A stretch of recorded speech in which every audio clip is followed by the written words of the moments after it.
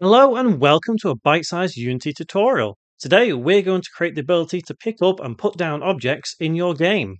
Remember to subscribe and click the notification bell to stay up to date with every tutorial I upload, and feel free to leave a comment or drop a like.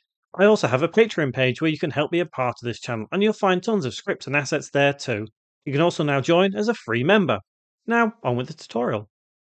So right here, I have a little scene set up with a couple of coloured cubes and two very crude hands, along with a couple of other things.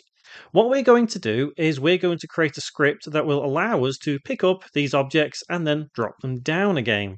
It does require a little bit of setup to get things working correctly, so let's do that first in our scene view. So first and foremost, what we will need is an object that we can use as a trigger to know when we're going to pick up an object and also act as the target so as it is in our hands.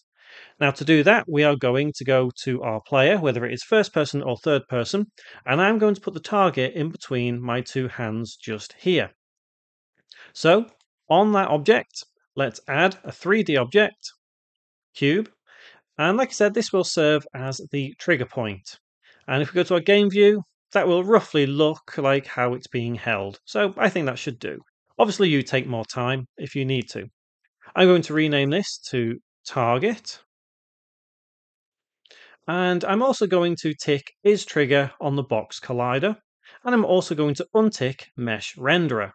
The idea here is that the trigger object is always invisible, so we can kind of see through it.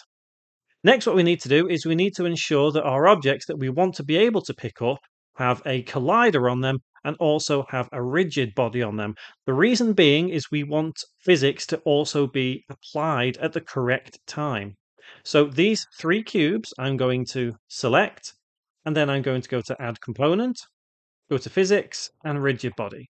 So now these objects are set up, ready for us to pick up. We just need to code that script.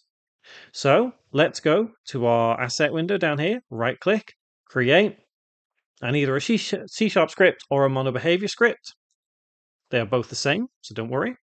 And we'll call this pick up. And let's open that up in Visual Studio. So the idea of what we're going to do here is we need to detect if our trigger object is within the vicinity of an object that we can pick up. And if it is, we then need to detect if we're holding down the E key or letting it go. So in order to get this working correctly, we need to declare two variables. The first one is a bool to say if we can pick it up, true or false, and the second one is the target object itself. So we don't need the start method, so we can delete that. And let's declare our first variable. It's going to be a bool, and we'll just call it can pick. And the second variable, we're going to serialize field because we want to be able to declare it with ease in our editor. And this is going to be a game object. Remember, capital G, capital O. And you can call this whatever you want. I'm just going to call it target with a semicolon. Next thing we need to do is beneath our void update, we're now going to have those two methods that we mentioned, on trigger enter and also on trigger exit. These are just simple methods that will detect whether we are in that range or not. So we'll start by going void on trigger enter open bracket. It doesn't need to be private, so we can remove that. And in between the curly brackets, we just need to put can pick equals true, semicolon. And then we do the inverse for on trigger exit. So void on trigger exit, open bracket, again, does not need to be private, so we can remove that. And this one is the inverse, so can pick equals false.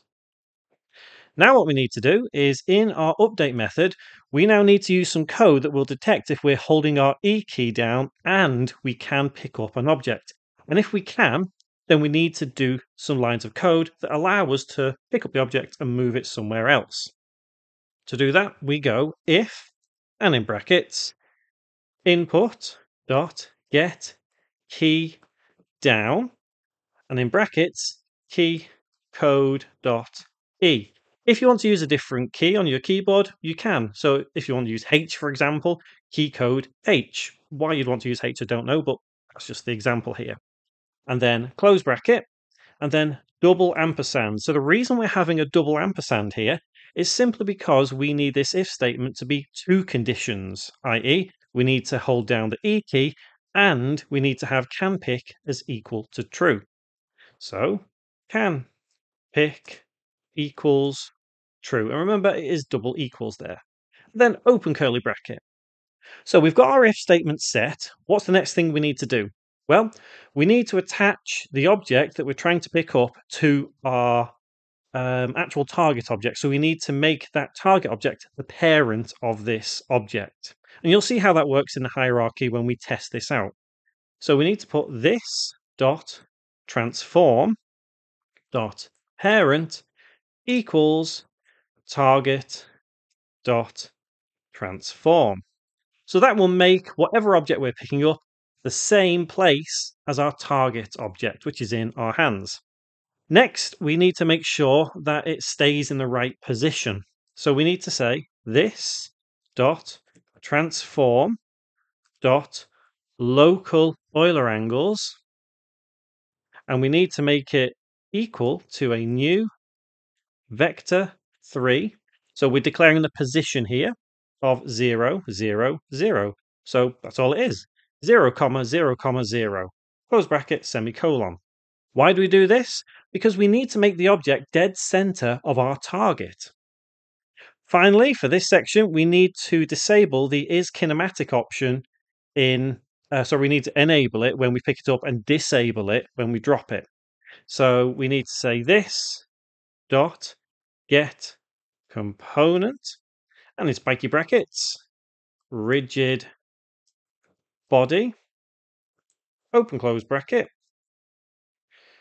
dot is kinematic equals true, semicolon. So these few lines of code will suffice perfectly for picking up an object. However, we also need to write some code when we want to put an object down. So that will be pretty much the inverse of what we're doing here. So we'll say if, and in brackets, input dot get key up rather than down, and we'll say key code dot e, then close bracket, open curly bracket. In here, we need to unparent the object, so we can say this dot transform dot parent equals null, which will make it the highest possible place it can be in the hierarchy, i.e., it's not parented to anything. And then finally, we can copy this line of code just here, place it below here, and change it from true to false, and save the script. So just these few lines of code make up this script. That's all we need to write in this script to be able to pick up objects and put them down again. So if we go back into Unity when it has compiled, we'll be able to attach this script pretty much to any object that you want to pick up. So what we'll do first is we will attach it to those colored cubes. Let's start with the yellow one. So if we drag our script onto yellow cube and go down here, all we need to do is set our target, which is this right here. So if we press play now, we should be able to go over to our yellow cube and pick it up. Hopefully, we won't have any problems. But when we've done this, we'll apply it to the other cubes, and then we'll apply it to actual objects themselves. So let's go over to the yellow cube, hold E to pick up, and there we go. And now let's let go of E to drop, and let's pick it up again. Let's drop it there, pick it up, and drop. Nice and simple. So once again, the same can be applied to those cubes. So let's take the green cube, the pink cube, and let's apply the script to each of those cubes. You can see just how quick and easy this really is. So we now have that script on both of them. So with both selected, we can have the target set there. So once again, let's test this. Just make sure that we don't pick up all the cubes. We just only pick up the one that we're looking at that is within our range of our player. So let's try the pink one. In fact, let's try the yellow one, make sure that still works. Yep. Let's do the pink one. Let's put that on top. And now let's do the green one. Let's just drop that there. So it really is as simple as that. And if you've already got a scene set up and you just need to basically apply this script to everything, all you would need to do is just apply the script literally to the object. So let's take this teapot here. Let's add the script to that. Let's try it with this mug, this cup, apply it to that. Let's try with the plate, apply it to that. Let's try with these stools as well. Just apply it to those.